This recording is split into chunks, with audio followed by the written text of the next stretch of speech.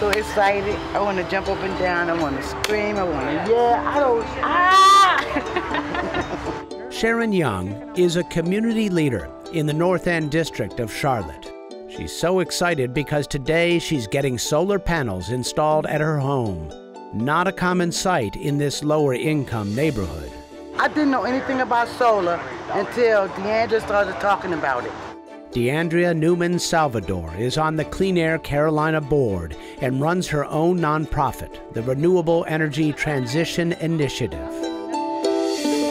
Our mission is to sustainably decrease the energy costs of families with high energy burdens. Right now, our bill sits at $2-something a month. Some families spend 20, even 30% of their income on their energy costs alone. Economists have found that if a family spends more than 6% of their income on their energy costs, then they're crossing that threshold into unaffordability. Green tech, like high-efficiency devices and solar panels, are great ways to reduce those energy bills. But the upfront costs are sometimes prohibitively high. So DeAndrea helps coordinate events with donations for the most energy-burdened community members. To provide this array of solar panels, DeAndrea partnered with 2 other organizations. Sunlight Financial approached her with funding, and Palmetto Solar donated their labor. All they needed was the right person.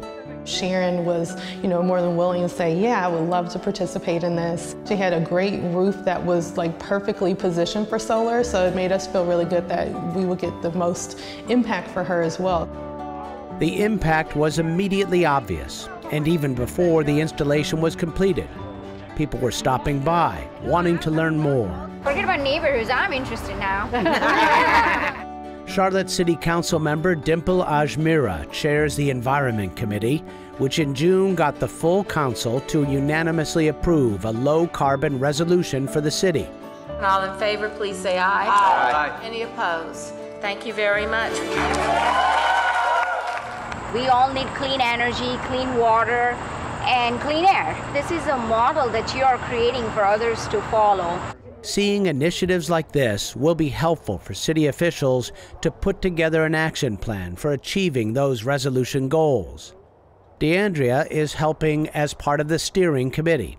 I was really happy to see Charlotte put forth the starting effort and saying we want to look at our low-carbon future, but I do think there is room to improve.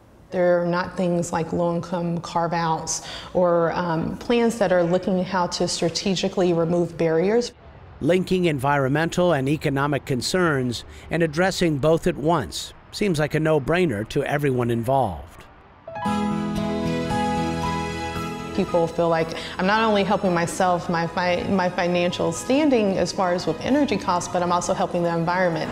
I feel that the more clean energy that we have, the better things will be. Fight climate change and lower your electric bill at the same time? No wonder Sharon's excited once the last panels are in place and she throws the switch. For Clean Air Carolina, I'm Miles O'Brien.